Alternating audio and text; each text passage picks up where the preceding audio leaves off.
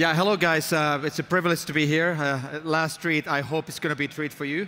So I'm here to talk about the how to run mobile games as a business. There's a lot of false misconceptions about what the games are. A lot of guys just get lucky. But I think wanted to share our story, how a small team could really challenge the big boys, and how we could reach against impossible odds to top grossing positions with initially a team of 12 people. Our company's Small Giant was initially founded on this premise that small, highly motivated and experienced teams can do gigantic things. Given that we can utilize the platforms, app stores in place, and there's a lot of technology to be leveraged. And before we go into the subject matter of the presentation, I will say a few words about Small Giant so that you get a little bit of a sort of familiar how big this small thingy of ours has grown. So we're currently an international team of 44 people based right here in Helsinki. As far as we know, we were the fastest growing company in the Nordics last year. And to give you a little bit of scale of the numbers, so last year we did $33 million in revenue. And as of last month, we were at over $275 million revenue run rate. So averaging the last month and multiplying that by 365. And very importantly, we have been profitable over a year now.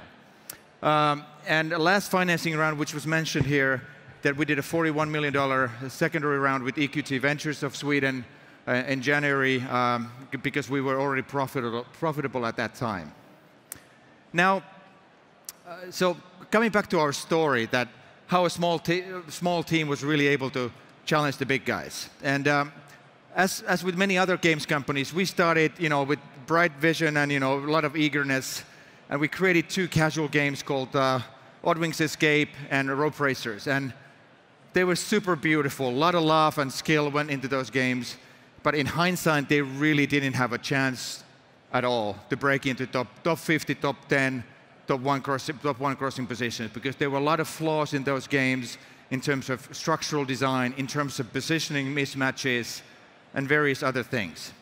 But we really took it serious, because we had this urge that we want to do something really meaningfully big. And we said, what does it take to actually create a game that would actually get us to top 50 crossing positions, as our good friends at Rovio, as our good friends at Supercell had done. And being like real Finns, we basically roll up our sleeves and started doing a lot of research and work. So basically, on game design, really went through basically 50 top games, down to the progressive mathematics of them. What are the components of successful games? What are the components of not so successful games? We look at the market trends very carefully, where the consumers or players are shifting.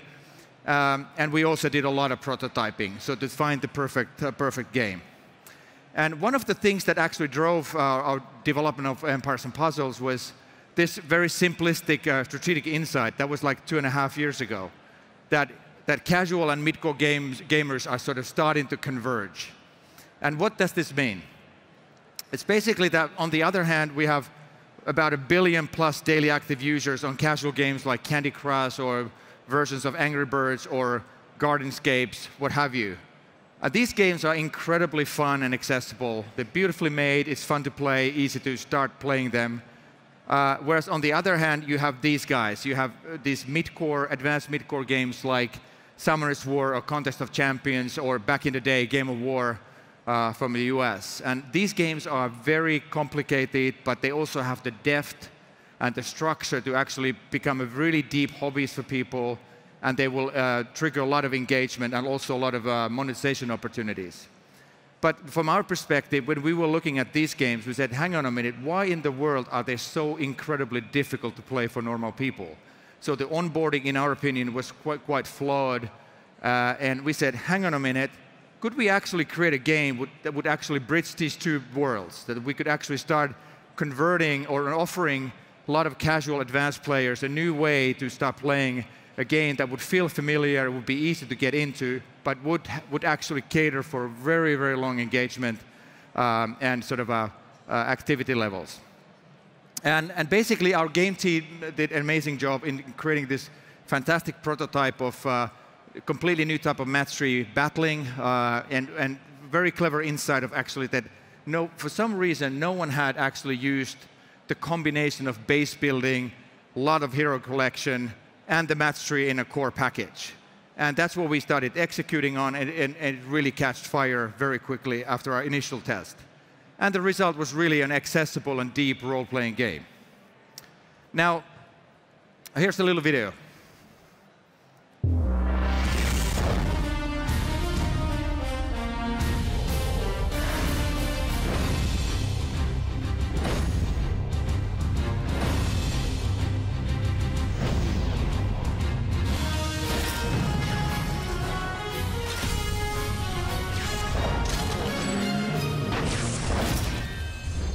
Okay, that was the 30-second crash course into the world of Empires and Puzzles. But before going into the sort of the reasons on how we run mobile games as a business, very quickly some of the actual results. So we were chosen by Google Play as the 2018 Best Breakthrough Hit Game of the Year, which is like a massive recognition for our really, really small team.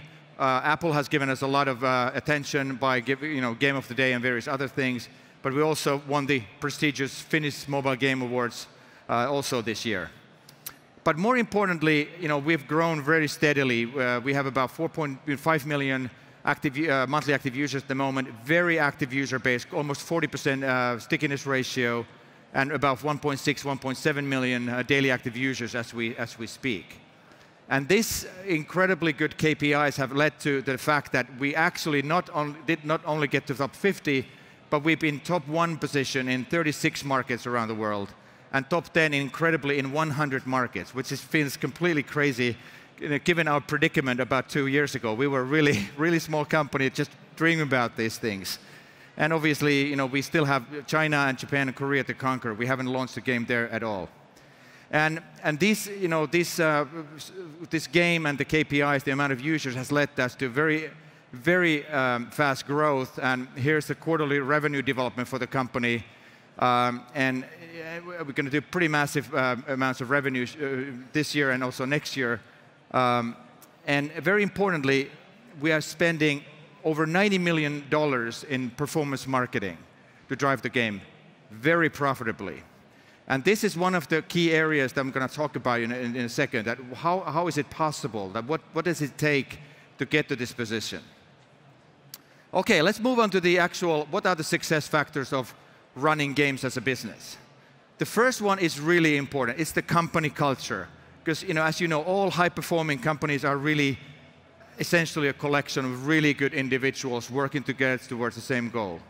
And for us, we've had always this notion from the very beginning that, ultra efficiency in everything that we do, meaning that we really try to avoid this communication overhead problem which slows or kills companies, that there are not too many people discussing or giving opinions about one particular problem unless the core team really needs that opinion.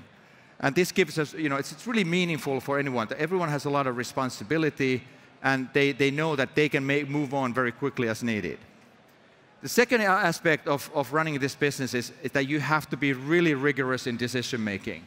You can't debate about things too quickly, but make sure that you really focus your small efforts on the most impactful things in a given day or a given week. So you don't throw too many balls up in the same time, but you only have 1 or 2 balls which you're really executing quickly, and then coming back to the next point, which is really about the speed and quality. So rather than theoretizing about things and ventilating about them, let's get it done, let's get it measured very quickly so we can see the results. Sometimes at the expense of quality, because one of the cardinal sins in our first games is that we went to this bit of a pixel polishing mode, which is completely non-productive. But at the end of the day, it doesn't matter. What matters is completely other things, and we really wanted to avoid this going forward. And then, obviously, it's all about this constantly evolving, super competitive environment. You have to learn all the time. So analytics is our pumping heart. We measure everything. We analyze everything deeply. We even build our own analytic systems from the ground up just to make sure that they serve our needs. But we also learn from our players. We test all of the main features with hundreds of beta testers around the world just to make sure that we don't do something stupid and all of the glitches are ironed out with the top players. We also do a lot of active participation in community forums, and our developers and community people are discussing with top players about the future but also the current issues and good things about the game. And a very important thing about the culture is that we talk to each other. We have a really interesting mix of super talented young folks coming directly from university, coupled with super heavyweights of the industry. And basically, it's kind of incredible to see that wherever there's a good idea, no one really cares where the good idea comes from, whether that's from a junior guy who just joined 2 weeks ago or for a more experienced guy. We are very quickly to change our way of working and practices if needed. And then the last point I can't stress enough. You have to learn from your competitors. You have to deeply understand why are they successful, why are they not successful, who are they, and where they're operating. And just having that sort of in the back of your head that it keeps you the pace and cadence very, very sort of high, so that you understand what's coming behind you or what do you have in front of you. Now, the success of running a successful mobile games company, in my opinion, is something called what I call often mastering the company full stack. And in our case, we really had to master all of the following areas. But let's start with the obvious one, the game design. So obviously, if you're in the business of games, you need to have people who know how to make good games. What are the structures? How do you position the game? All that stuff. Then another obvious thing is that you need to have really solid in the actual development of the game, the technology, the server side, and the client side, technology, and so forth. And then the third area is another obvious one, creative design, the audiovisual thing, the storytelling, those kind of parts. And I would say that most of the games companies are relatively good at this. Maybe not so on game design, but the problem is that most young game companies, and we also did that a little bit in the early days, that a lot of folks think that this is the business of games. And they couldn't be further from the truth. Because if you don't have the next one, which is analytics, you have nothing. You have to deeply understand how the game works and how the conversion funnels before users got to the game in terms of user acquisition work. And basically, that leads to the dark arts of performance marketing. It is so incredibly competitive. Over 700 games are launched every single day. And just cut through the clutter, you have to be really good in performance marketing. You need to know that your cost per acquisition is going to be less than your lifetime value that you're going to extract from those users. And you have to have those mathematical equations and systems in place to manage the incredible complexity you have there. I will talk about that in a second. And that leads to another area, which is business modeling. So you have to be able to put the game, the analytics, and the marketing piece into a sort of a model so that you can actually run it as a business. You know what are the levers to change and adapt and to have a constant evolution as you go along. Because that then will in turn lead to financing. Because chances are that you're going to need a decent amount of money to get the baby off the ground, even if you have really good numbers. Because virality in today's market is very, very difficult, and almost no one can sort of plan for it. And that's why you better be prepared to have a solid model that you can actually invest into the growth. Then the two remaining areas are very important once you have taken the baby off the ground. It's live operations, which is about keeping the game fresh and fun and engaging every day, every week, in addition to the normal feature delivery that you do, obviously.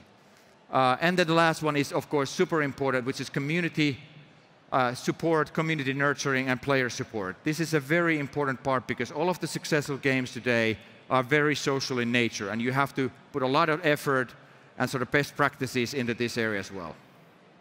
So this is what we call the company full stack. And then now a few examples about each of these areas so that you understand what it does mean in practice. And the first one is the analytics piece, so where we really wanted to go to full flexibility and accuracy so that instead of using third-party tools, we chose to actually build our own. And we honestly feel that having this in-house analytics tool and a really data-focused culture is actually one of our competitive advantages. And here's an example of a revenue distribution by lifetime spend. One of the dashboards that we use quite frequently is that we launched one of the desirable monthly heroes with the premise that it should resonate really well with the top spending lifetime spenders. And as you can see, the dents there were exactly what we were hoping. They resonated and they really engaged with the new characters. And other aspects, other pieces of analysis that we do, as an example, is the different kinds of spender segmentation analysis. We look at how people behave, how they respond to offers, and also what kind of offers we do. So optimizing on price points and bundle packs and also which stage of their lifetime of players should we actually offer them something. And of course, looking at the player behavior inside the game so that we can optimize and find better features, better offers or events for them. Second area is feature development, which is pretty obvious. So this is an example of a feature that we launched in August. Very successful, huge feature. It took us a long time to test with players. And basically 270 new levels, new heroes, re-engaging some of the old heroes from the game, and completely new sort of summoning mechanic, which has completely new price levels.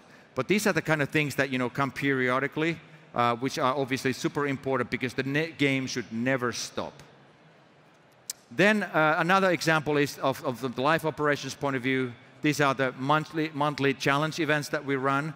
This is one of the events which is pirate themed, and the job of that is really to create this monthly spike of excitement, if you like, and basically offer also a new type of play experience. Having unique new monsters, heroes, art, music, and so forth.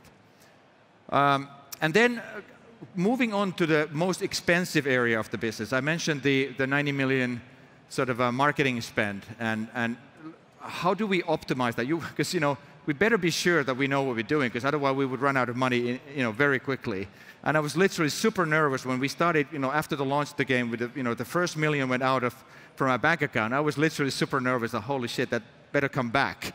But that happened. So basically, so-called top of the funnel optimization is incredibly important here. So how do you actually optimize the click-through rates and the sort of the people getting people to download your game from the App Store? So we do continuous App Store optimization experiments using the Google Play Experiments tool, and just having this data exercise going on every single day, every single week. And then moving on to even more towards the top of the funnel, which is the creatives, the video ads that we do. Just to give you an example of the scale that our incredible only 5-person team, which is running close to $100 million marketing budget, how clever these guys are. So we are actually having over 1,500 video ad versions that we run across all of our markets, across different networks, and just against various targeting criteria on the market. And to conclude this sort of a short session, I wanted to show you a couple of examples of the video ads that we've done. The first one is really inspired by Tinder, which we use to acquire female users to our game. And this is an in-house production from the team.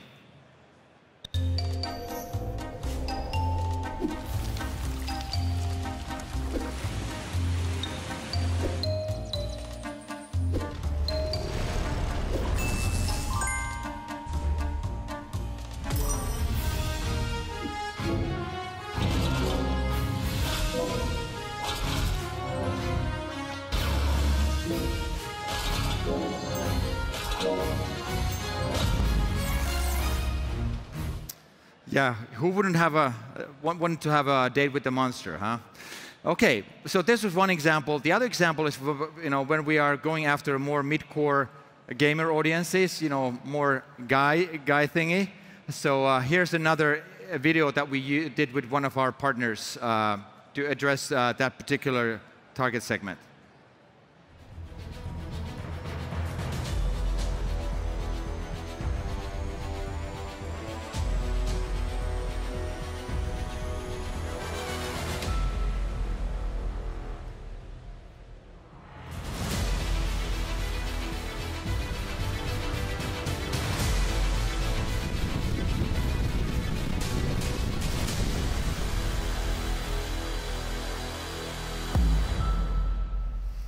Yeah, so it's a bit of a fake news, but considering the game, but it works. Okay, so basically, I just wanted to conclude here. So in our opinion, the business of games is really mastering the company full stack. And you really have to tick all of the boxes. And if you're a new team, you don't have to tick all of the boxes right away. Like in our case, you know, it was really the area of performance marketing and perhaps live ops, which were the ones that we were not very good at. We were really decisive that we knew that we need to get right people. So we were super happy to find the best people on the planet to run that show for us and also develop the capability on live ops as well. But that's it from me. Thank you so much for listening. I'd be happy to answer any questions if you might have. Thank you.